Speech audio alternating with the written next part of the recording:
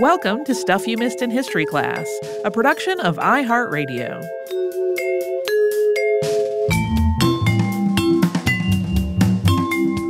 Hello and welcome to the podcast. I'm Tracy V. Wilson. And I'm Holly Fry.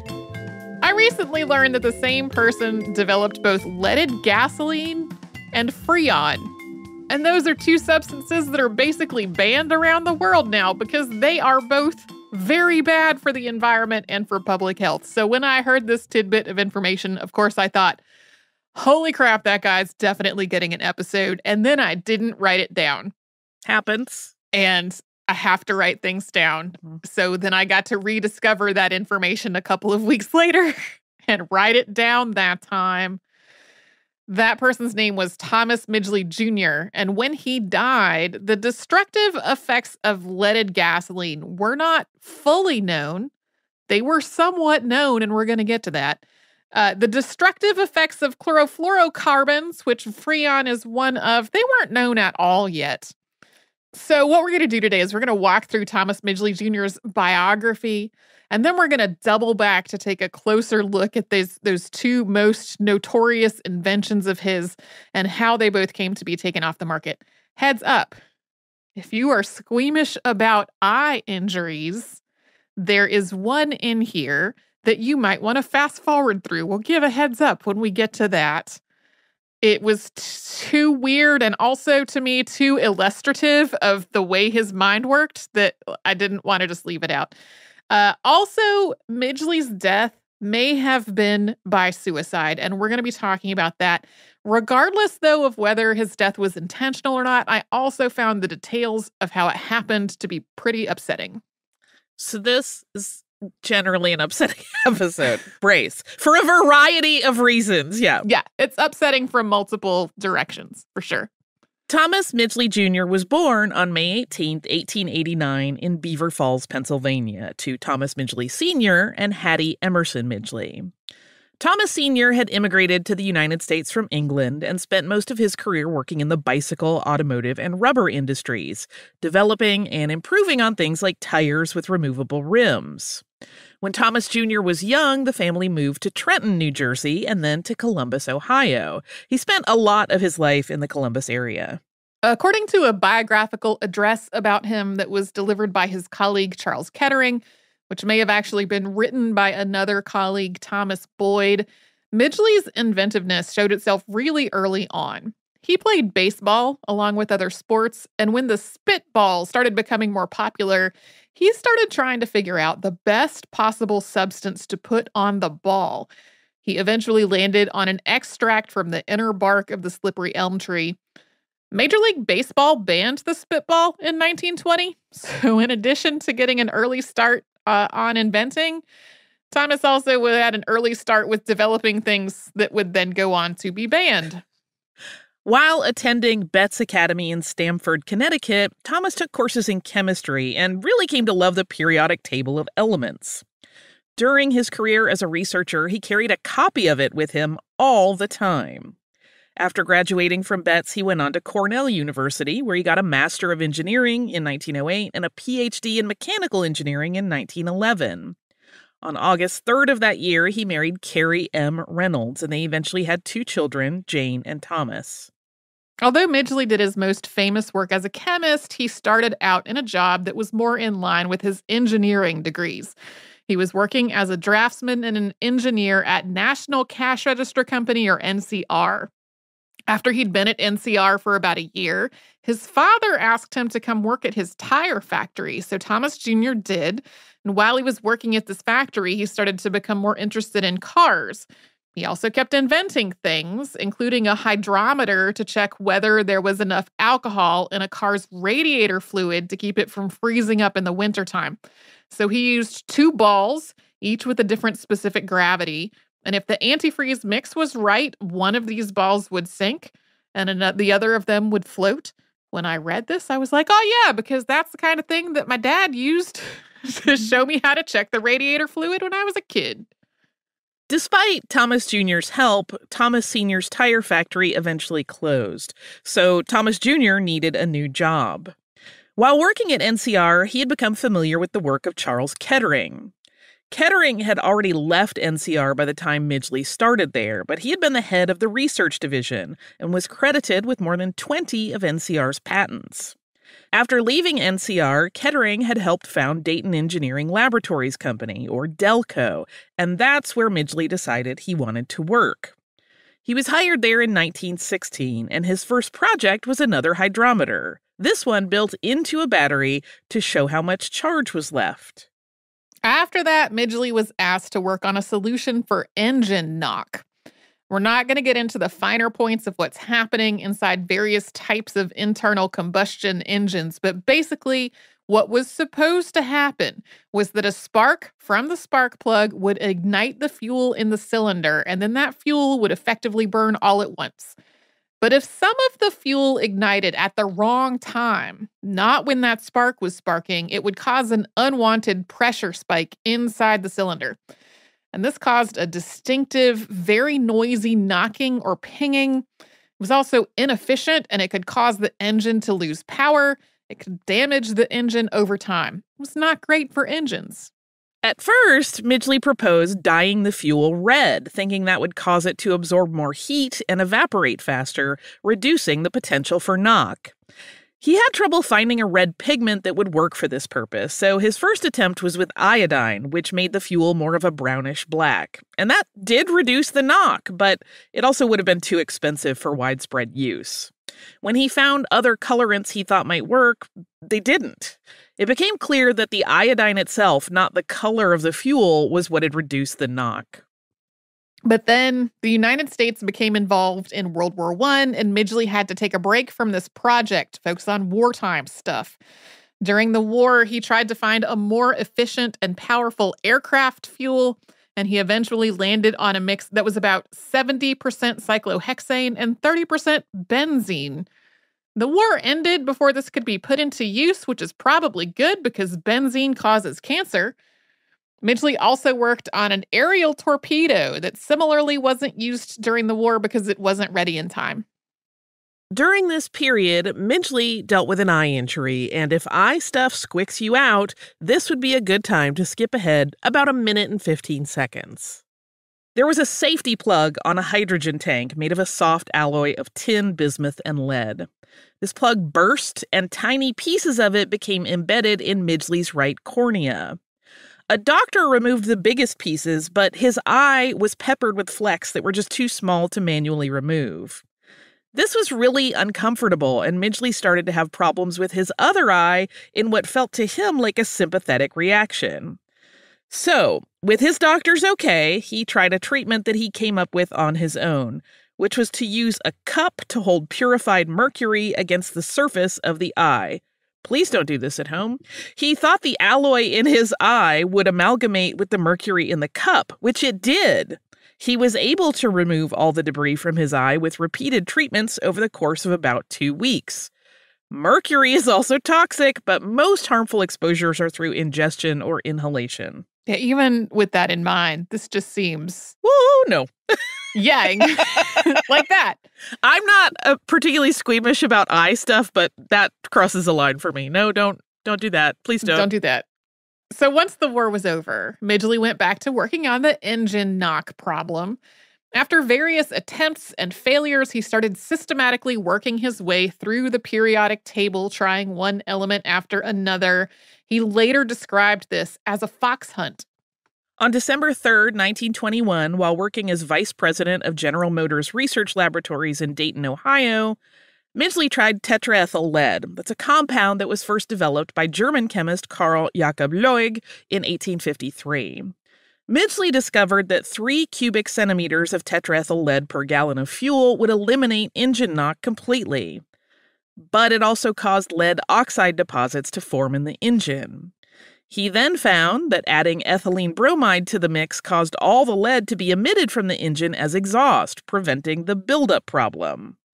But that presented its own issue, which was getting enough bromine. Midgley is credited with solving that problem as well, figuring out a viable way to extract bromine from seawater, where it's present in tiny concentrations, as in 65 parts per million. This idea did not come out of thin air. Carl Jacob Loeing and French chemist Antoine Jerome Ballard had each discovered the element bromine around 1825. Loeing had found it in water from a salt spring, and Ballard had used seawater.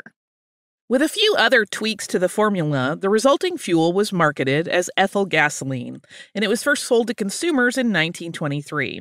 We're going to get back into all of that in more detail later. Midgley's next problem to solve was refrigerant gas. At the time, a lot of refrigerants were toxic. They included things like ammonia and sulfur dioxide, so refrigerant leaks could be lethal. And in the 1920s, air conditioning was becoming more popular. We did a podcast on this back in 2018, so there was a lot of demand for a safer alternative. Midgley again went back to the periodic table, and this time he focused on fluorine, specifically dichlorodifluoromethane. This may not have been the first chlorofluorocarbon ever made or the first fluorine-based compound researched as a refrigerant, but it was the first to be widely used and marketed, in this case under the name freon. We will also be getting back to freon again later in this episode as well. In 1940, Midgley contracted polio. Afterward, his body was partly paralyzed, and he started using a wheelchair. From 1940 to 1944, he served as director and vice president of the Ohio State University Research Foundation, and during World War II, he served on the National Research Defense Committee and the National Inventors Council.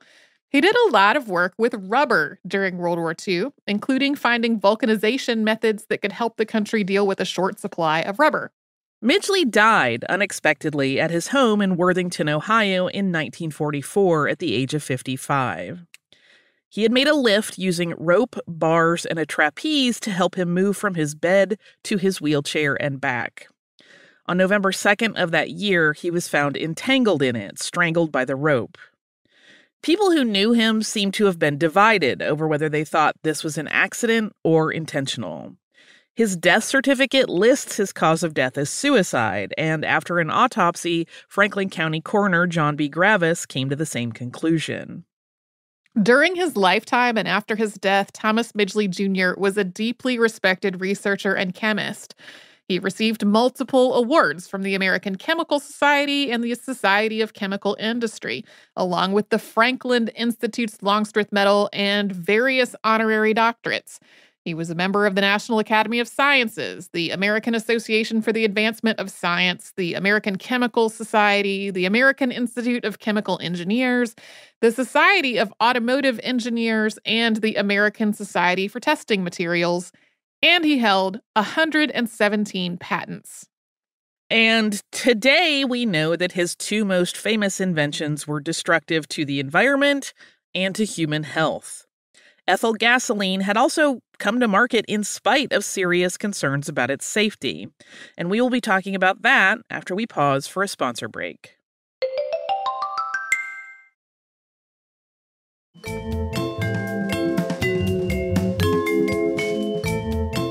As we said at the top of the show, today leaded gasoline is banned around the world, although it still does have a couple of limited uses, including in some types of aviation fuel.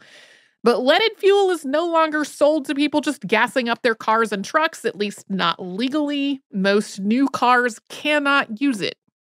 The end of leaded gasoline is astonishingly recent, though. Algeria was the last nation to use up the last of its leaded gas, and that happened in July of 2021. The United Nations issued a statement that the global phase-out of leaded gas was finally finished on August 30th of that year, so this episode is coming out only a year later. The global move away from leaded gasoline took decades. Japan was the first nation to ban it. That was in 1980. In the U.S., the Environmental Protection Agency mandated leaded gasoline be phased out in 1973, but it didn't ban the use of leaded fuel in on-road vehicles until 1996. A lot of discussion during that whole process, starting in the 80s and 90s, made it sound like we had only just figured out that leaded gasoline was hazardous. That was not true. The reason that leaded gasoline was first marketed as ethyl gasoline was that everybody knew that lead was dangerous. Yes, lead does have some very important uses, including things like radiation shielding, but connections between lead exposure and physical and mental health problems go back thousands of years. They were incredibly well documented in medical literature by the 19th century. We just had our episode on Alice Hamilton, who was one of the founders of the field of occupational health as a Saturday classic, and her groundbreaking work on the hazards of lead exposure in the workplace started a decade before Thomas Midgley Jr. tried putting tetraethyl lead in gasoline. Tetraethyl lead was also even more hazardous than a lot of other lead compounds because it could be inhaled. Midgley and other people connected to this research were aware of this.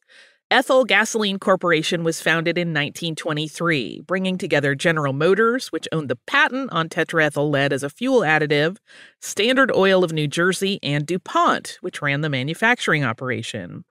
A year later, Pierre DuPont wrote a letter to his brother Irénée in which he described tetraethyl lead as, quote, a colorless liquid of sweetish odor, very poisonous if absorbed through the skin, resulting in lead poisoning almost immediately. Charles Kettering described Midgley's work with Ethyl Gasoline Corporation as being focused on, quote, overcoming the prejudice against the new product which arose from the fear that the use of lead in gasoline would poison people. Yet, Midgley had to take a month off work in early 1923 because he had developed acute lead poisoning, and 3 of his coworkers reported symptoms of lead poisoning as well. Beyond that, Midgley and Kettering received multiple letters from researchers at prominent universities and institutions, including Harvard and Yale, warning them of the potential dangers of using lead in gasoline. As one example, Dr. Eric Kraus of the Institute of Technology in Potsdam, Germany, had worked extensively with tetraethyl lead.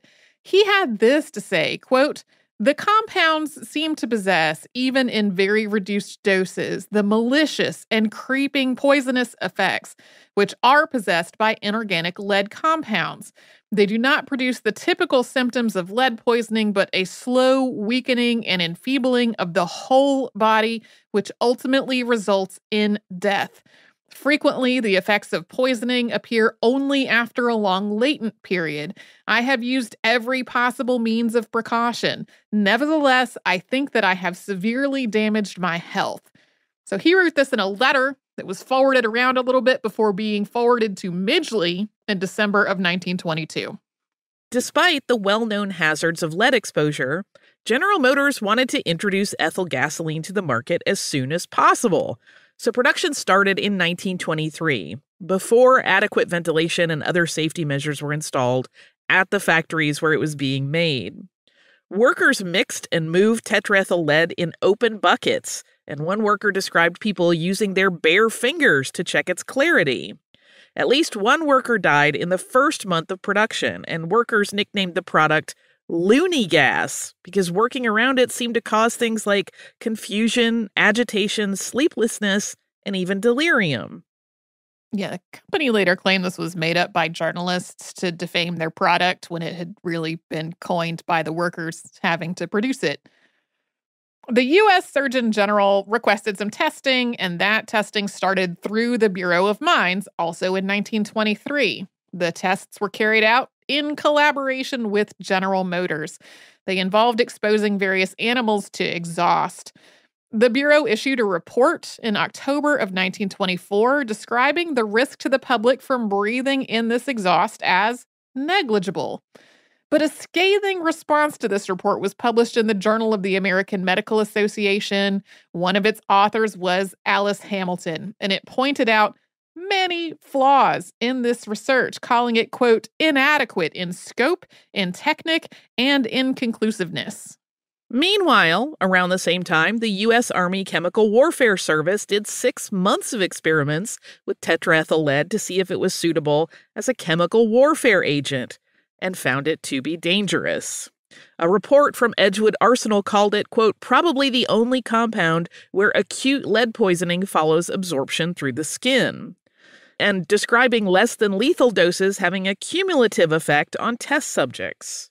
Also in October of 1924, the same month that Bureau of Mines report came out, 7 workers died at a Standard Oil plant in Byway, New Jersey, and more than 30 others developed symptoms of acute lead poisoning. Some of them developed a lifelong violent psychosis requiring permanent hospitalization. Other deaths and cases of lead poisoning took place at multiple DuPont and GM plants between 1923 and 1925. But the companies involved maintained that these were cases of worker error or production issues that were then corrected, and that improved ventilation and safety procedures would fix the problem at the factories. They also maintained that tetraethyl lead was safe at the concentrations that the public would encounter. Midgley seemed to genuinely believe this, and at one press conference in 1924, washed his hands in leaded gasoline as a safety demonstration, even though he had had lead poisoning himself the previous year. Meanwhile, the general public and various officials were outraged and alarmed over what was happening to workers at the fuel factories. The state of New Jersey and the cities of New York and Philadelphia all banned the sale of leaded gasoline. Kettering and Midgley were both removed from their leadership roles at the company in April of 1925, although GM CEO Alfred P. Sloan was quoted as saying that Midgley, quote, was entirely inexperienced in organization matters, kind of implied that this firing was unrelated to the backlash against his invention. He's just a bad administrator, not a good fit. They still had jobs at the company. They just were not in leadership roles anymore. Right. Just after this, Ethyl Gasoline Corporation suspended the sale of leaded gasoline pending a public health review. The U.S. Surgeon General appointed a committee to carry this review out. During a conference held on May 20th, 1925, the fuel industry maintained that tetraethyl lead was the best and only solution to the knock problem, while public health experts insisted that it was dangerous and that the industry needed to find another way.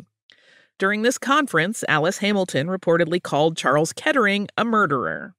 Ultimately, the Surgeon General's committee reported that, quote, there are at present no good grounds for prohibiting the use of ethyl gasoline with a composition specified as a motor fuel, provided that its distribution and use are controlled by proper regulation.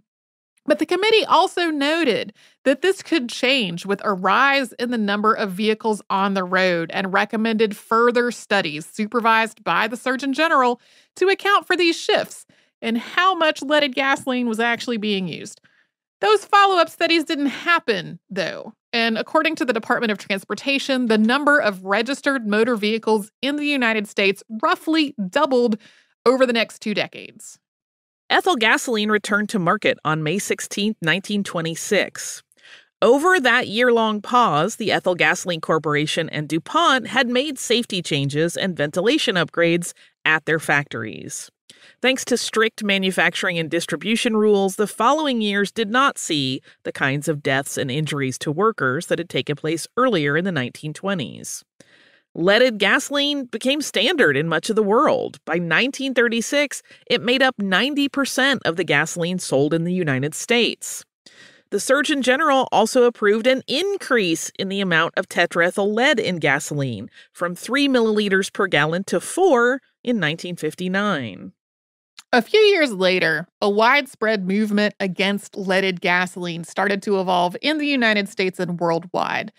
This was inspired in part by Rachel Carson's 1962 Silent Spring and that book's influence on the environmental movement. Another factor was a series of deadly smog incidents that had taken place in multiple cities around the world starting around the 1930s. This included the Great London Smog and the Denora Smog, both of which we have covered on the show before. An increasing body of scientific work suggested that air pollution was a serious threat to people's health. Research in multiple cities also found high levels of lead in the air, with public health research going on at the same time, suggesting that lead was harming people. There's actually a whole hypothesis that the increase in atmospheric lead in the middle of the 20th century contributed to an increase in crime in the United States in the 1970s, and that the ban on leaded fuel then contributed to a drop in crime rates starting in the 1990s. That is very hard to pin down specifically because a lot of other stuff was happening across those same years. But at the same time, it was very obviously clear that inhaling a bunch of lead all the time was causing problems. And it was causing most problems for often the poorest people who were living in really congested parts of cities. It's infuriating. Mm-hmm. Nations started passing anti-pollution and clean air legislation, including things like the Clean Air Act of 1970 in the United States. These laws included things like mandatory reductions in the amount of pollutants in car exhaust. In the U.S., the specific focus was a reduction in carbon monoxide, nitrogen oxides, and other hydrocarbons, which led to the development of the catalytic converter. The catalytic converter reduced those pollutants in car exhaust, but it also could not be used in a car that was running on leaded gasoline because the lead in the gasoline would destroy the catalysts in the converter. So from the car industry's perspective, that was a much bigger driver in the phase out of leaded gasoline than lead's dangers to public health. GM announced that catalytic converters would be installed in all of its new automobiles in 1970. General Motors and Standard Oil had already sold Ethyl Corporation by that point. That happened in 1962. Leaded gasoline was gradually phased out and banned around the world over the decades that followed. Although there were exceptions, in general, wealthy countries made the switch first, while leaded gasoline continued to be marketed and sold in other parts of the world, with most of the last nations to make the switch being in the Middle East and Africa. The UN Environment Program started a campaign to eliminate leaded gas worldwide in 2002. And as we said at the top of the show, that was finally accomplished just last year as we're recording this in 2021. And one last infuriating thing before we move on, tetraethyl lead wasn't the only anti-knock agent being evaluated in the United States in the 1920s.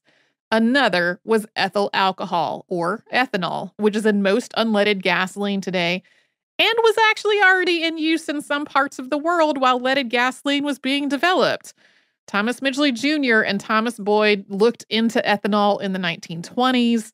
They knew that in a lot of ways it was superior to tetraethyl lead. It had similar anti-knock properties, and since it was made from fermenting sugars or grains, it was renewable. Ethanol can certainly have negative health effects. Ethanol is what's in alcoholic beverages. We know there are risks that come along with that, but as a fuel additive, it is not nearly as toxic as lead. But this was also during the Prohibition era, and although industrial alcohol wasn't prohibited, this still presented some challenges. General Motors also had a patent on tetraethyl lead as a fuel additive, but not on ethanol, meaning there was a lot more profit potential for the company with leaded gasoline.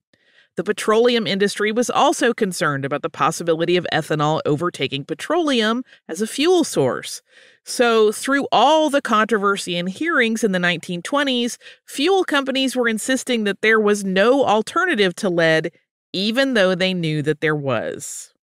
So let's take a break and maybe go find a pillow to scream into, because that was infuriating.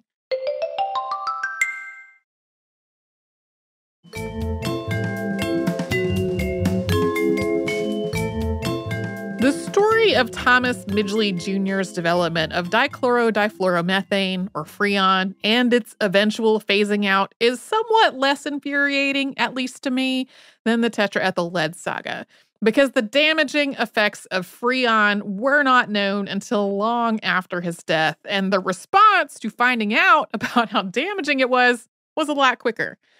While he was living, freon really did seem like a vastly better option than the toxic or flammable gases that were in use as refrigerants. For example, in 1929, several people died as a direct result of refrigerant leaks, including a cluster of incidents in Chicago. Sometimes this is cited as the reason that Midgley was looking for a better refrigerant, but he actually developed freon in 1928. That work was not announced until 1930, though, so that may be partially to blame for the confusion about why he started working on it. Midgley's actual process for making this discovery is a little bit vague. He was working at GM, which owned Frigidaire, and Frigidaire was looking for a new refrigerant. Midgley reportedly developed freon as a refrigerant over the span of only 3 days.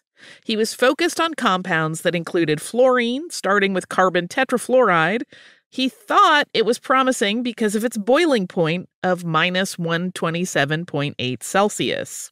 He also looked at least one other chlorofluorocarbon, that was dichloromonofluoromethane, before focusing on dichlorodifluoromethane. Dichlorodifluoromethane was marketed as Freon 12.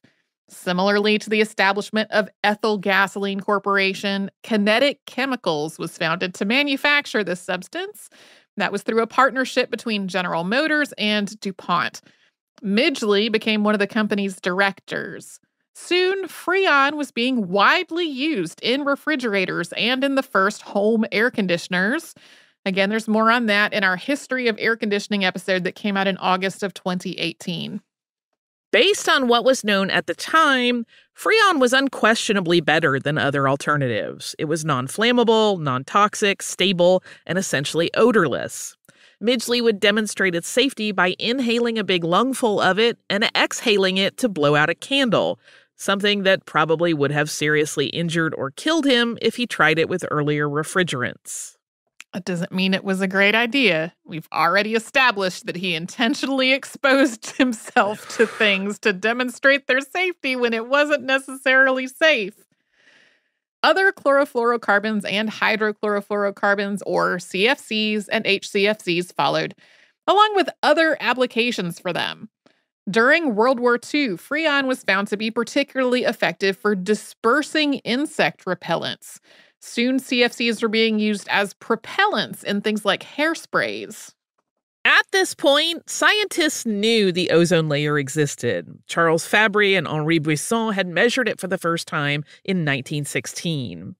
They and others started studying it, and in 1956, scientists started taking ongoing measurements at the Halley Bay Observatory on Antarctica. The rise of things like commercial air travel and the space race led to a bigger focus on the ozone layer, as researchers wondered whether emissions from those vehicles would affect the atmosphere. By the 1970s, data from the Halley Bay Observatory and from satellites showed that the ozone layer was being depleted, but it wasn't yet clear why. Then in 1974, Mario Molina and F. Sherwood Rowland published a paper in the journal Nature titled Stratospheric Sink for Chlorofluoromethanes, Chlorine Atom-Catalyzed Destruction of Ozone.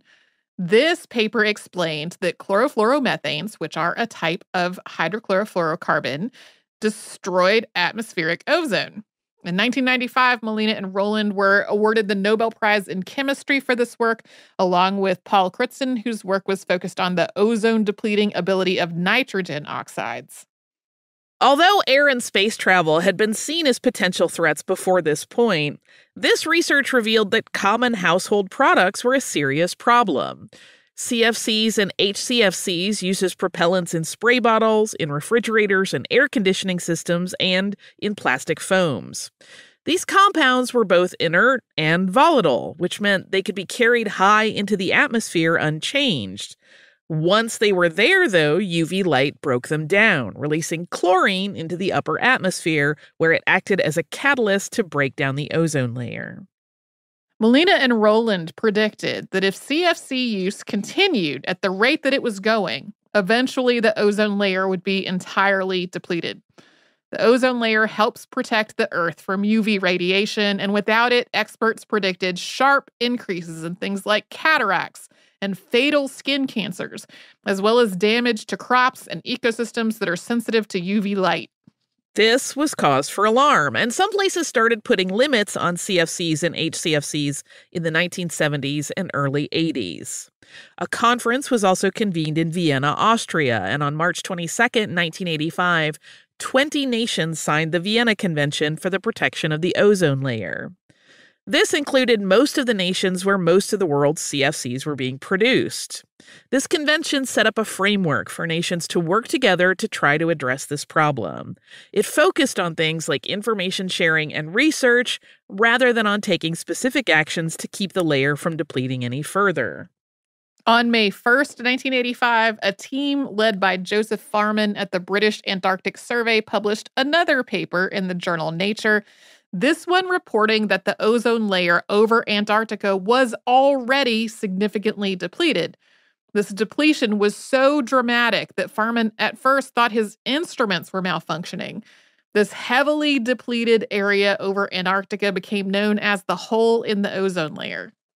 But there were other proposed causes for this depletion besides CFCs and HCFCs, and additional research had to be done to confirm what was going on. Then, in 1987, the Antarctic Airborne Ozone Expedition took measurements high in the atmosphere, which showed that if there was more chlorine monoxide in an area, there was also less ozone. So it was clear that global action was needed to reduce the production and use of ozone-depleting substances like CFCs and HCFCs. Building on that framework that had been set up in the Vienna Convention, nations came together again, this time in Montreal in 1987. On September 16th of that year, 46 countries signed on to the international treaty that came to be known as the Montreal Protocol. Its terms included a phasing out of the production and use of several types of ozone-depleting chemicals, setting a target of reducing them to 50% of 1986 levels by 1999. Less wealthy countries were allowed a grace period to make the transition, and since then, the treaty has been amended to completely ban a range of ozone-depleting substances. The Vienna Convention and the Montreal Protocol are the only international treaties that have been signed by every member state of the United Nations. Many ozone-depleting substances were completely phased out around the world in the 1990s and early 2000s, and the few that remain are scheduled to be phased out by 2040. The ozone layer has already started to recover, and it is estimated that it will be entirely restored by 2050. So when you hear somebody say something like, remember when everybody was freaking out about the ozone layer and now we never hear a thing about that anymore, kind of implying that it was some kind of manufactured panic and maybe we can just disregard other alarming reports about things like climate change.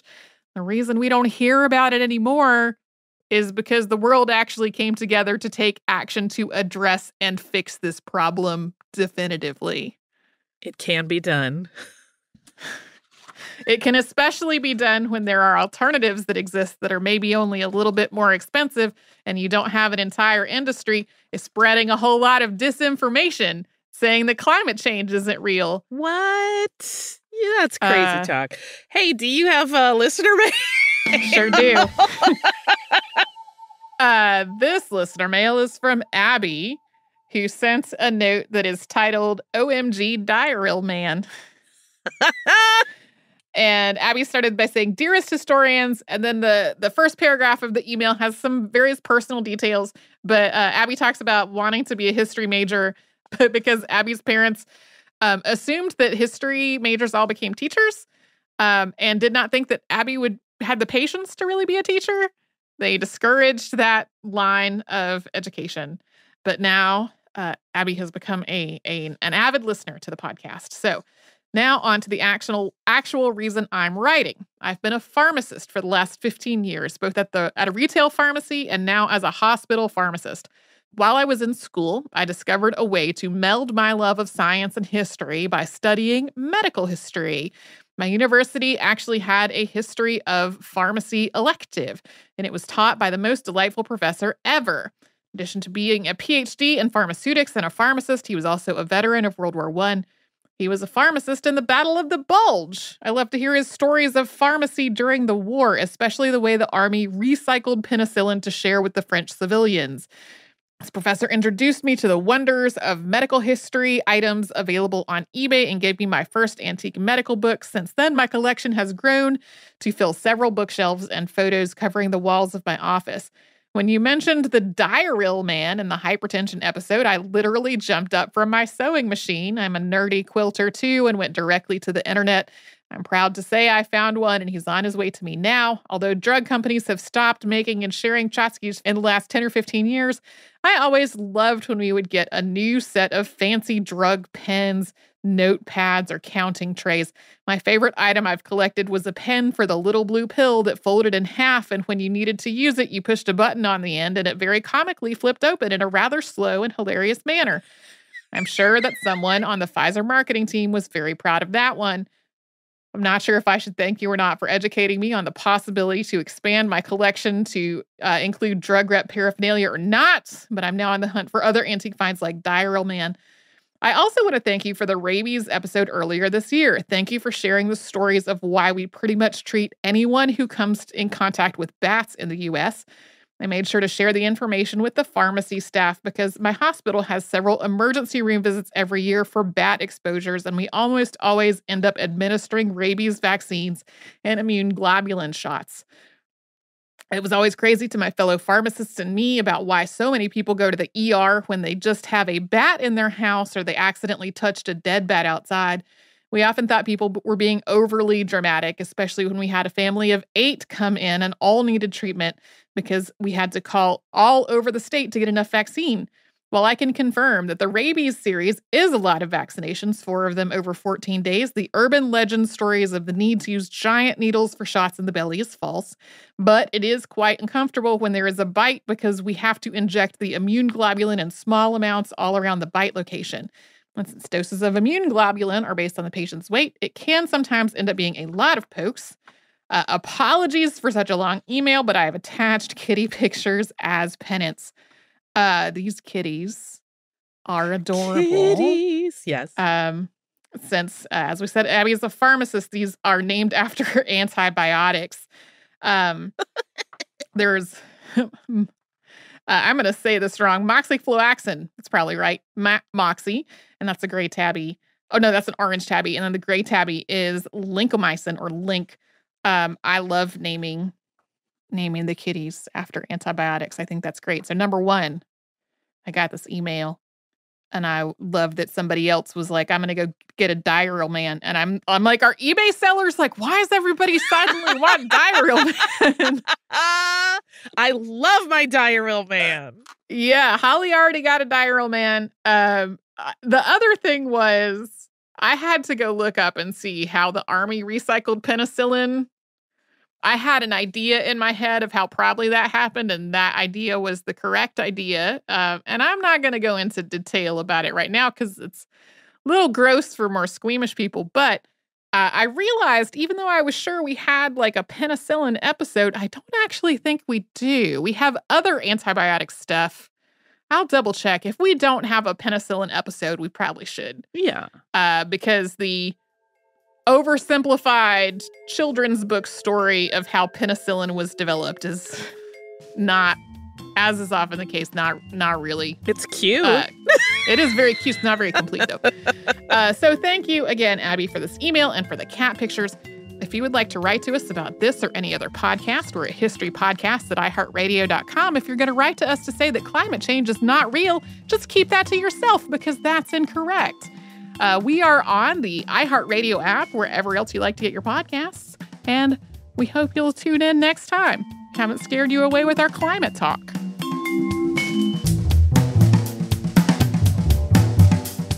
Stuff You Missed in History Class is a production of iHeartRadio. For more podcasts from iHeartRadio, visit the iHeartRadio app, Apple Podcasts, or wherever you listen to your favorite shows.